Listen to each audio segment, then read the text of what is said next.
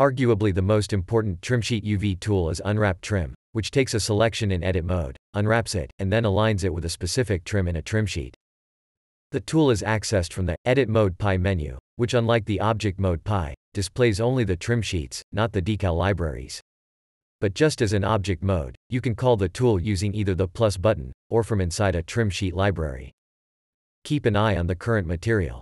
It's a simple PBR material with just a principled BSDF shader node in it. To run the Unwrap Trim tool, make a selection and pick one of the trims in the trim sheet library. First, notice how the material has been replaced and is now a trim sheet material. This sheet material was matched to the previous PBR material and so looks identical to it. Check out the Init Trim Sheet Material tool for more information on matching trim sheet materials. Unwrap Trim basically acts like the Init Trim Sheet Material tool in object mode. Second, you can see how the unselected faces have also seemingly been affected. They actually haven't, but the cube had existing UVs and they cover major parts of the trim sheet textures now. To avoid this, and to avoid the additional step of running the Unwrap to Empty Trim tool, you can just run Unwrap Trim with the Alt key pressed. This should then only be done when you define the first trim of an object, as otherwise, you'd get rid of any existing trim detail. All the other faces are now unwrapped to this small section, which is the empty trim of this sheet.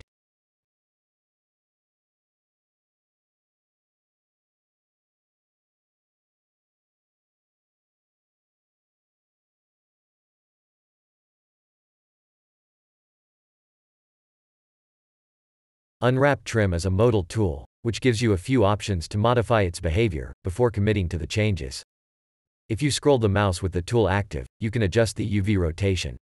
By default this is in 90-degree steps, but you can go smaller using the Shift, and Shift plus Control modifier keys, as explained in the modal hints. And if you scroll with the Control key pressed, you can change the trim itself.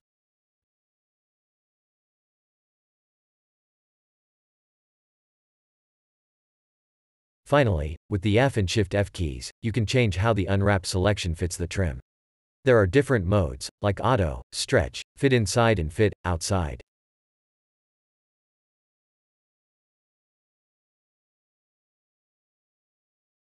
Auto should be the perfect choice in 99% of the cases, but having options never hurts. For detailed trims like this, Auto is the same as Stretch, which will make whatever selection you have stretch to the bounding box of the trim in UV space, creating a perfect fit, but ignoring the aspect ratio. Fit Inside will keep the selection's unwrapped aspect ratio, and fit it into the trim. This may result in some parts of the trim being cut off. Fit Outside will also keep the aspect ratio, but some nearby trims may now also be covered by the unwrapped faces. Both of these are maybe more obvious if I also rotate by 90 degrees. Fit Inside and Fit Outside.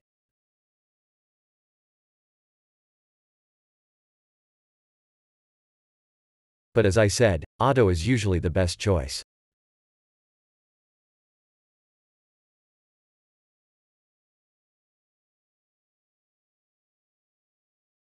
And this may be obvious, but you can of course always cut faces specifically for your trims.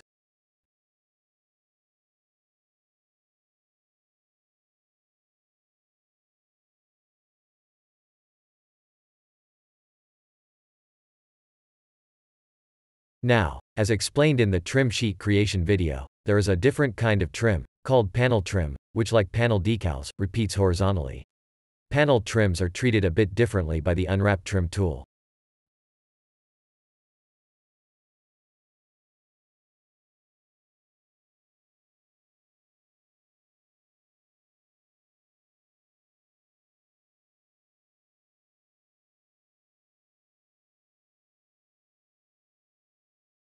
As you can see, with Fit set to Auto, they don't stretch to fit into the trim. Instead, the unwrapped aspect ratio is maintained, and the selection is positioned and uniformly scaled in a way that it perfectly covers the height of a panel trim.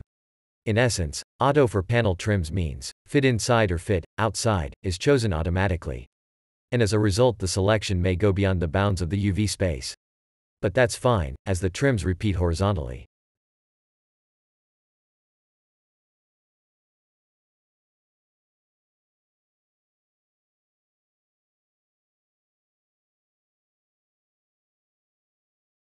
Fit inside does not cover the entire height of the trim here. And stretch doesn't maintain the aspect ratio.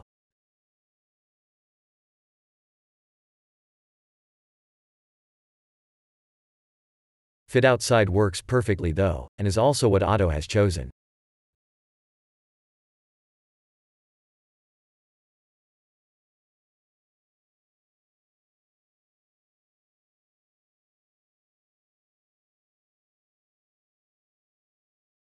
With a very short selection like this, fit outside is clearly not the correct choice however, but fit inside is, and again this is what Otto picked as well.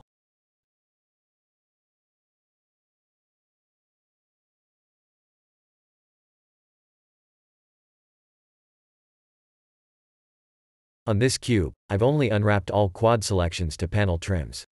This is the ideal case, and working with all quad selections when using panel trims will make your life a lot easier, even if it means you need to temporarily remove or add some cuts. Here's an example where there's one end gone in the selection.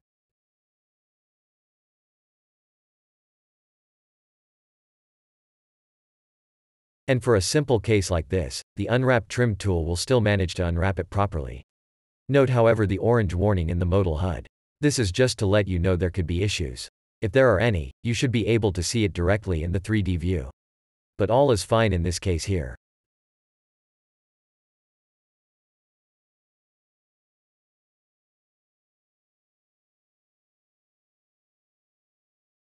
It depends on the trim design itself, how well a cutout like this works, of course.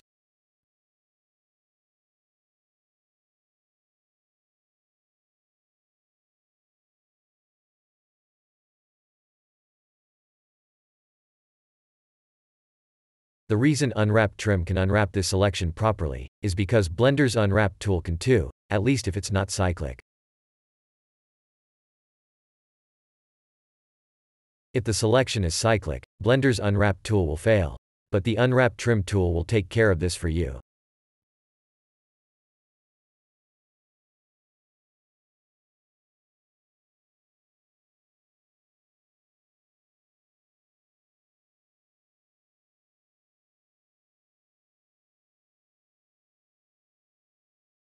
Here is a similar situation, but this time it will fail.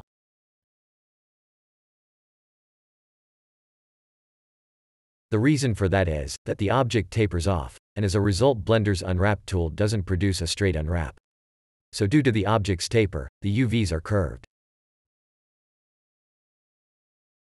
One approach to deal with this is to simply remove the end gons temporarily, then unwrap the all quad selection, then reproduce the cut again.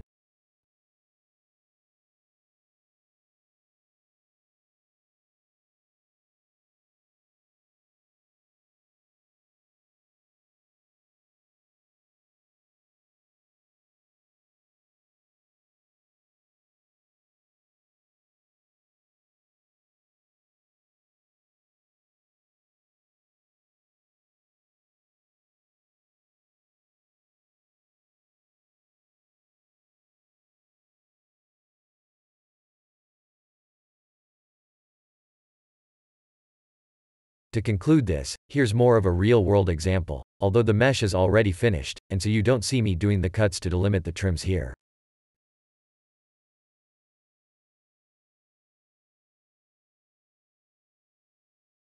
And by the way, like any modal tool in DECALmachine, you finish it using the left mouse button or the space bar, or you cancel the tool using the escape key or the right mouse button.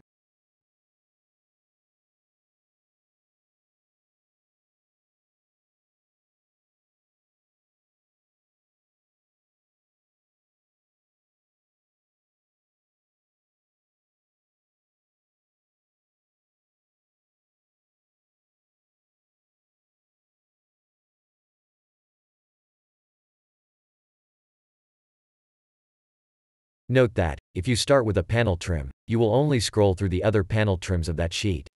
And it's the same with the detail trims. You will never scroll from a panel trim to a detail trim, they are treated separately.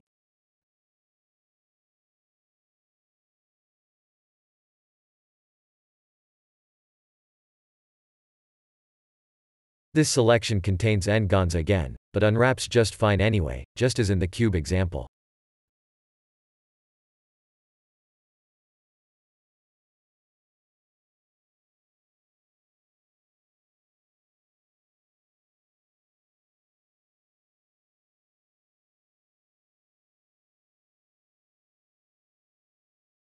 Note that you can only ever unwrap one selection island at a time. If there are multiple islands, Unwrapped Trim will keep the one with the most faces, and deselect the others.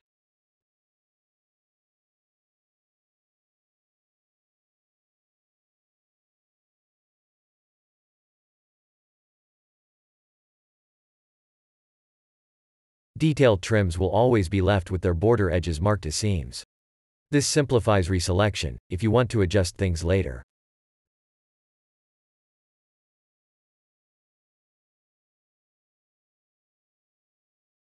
You could in theory just mirror or symmetrize this mesh now, to bring the detail over to the other sides. But since the example sheet has a height map and so uses parallax, this will produce some shading issues. I demonstrate how to deal with these in the video for the mirror trim tool. This gate is included in the examples, and you can get to it from the help panel, if you want to take a closer look and study it.